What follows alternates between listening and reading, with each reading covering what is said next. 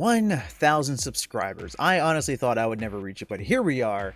It's amazing. You guys are so great. So to celebrate, I'm going to be holding a 24-hour Call of Duty stream starting Tuesday, October 20th from 10 a.m. till 10 a.m. the next day, whenever. I don't know. Let's hope I can make it.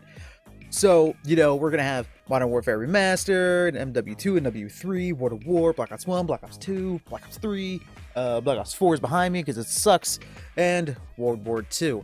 Maybe some Warzone. I'm not exactly sure about that, but we'll see. I'm not a fan of it. You guys know I suck at VRs. But, you know what? I figured to myself, while we're sitting here doing this 24-hour stream, why not do it for a good cause, huh?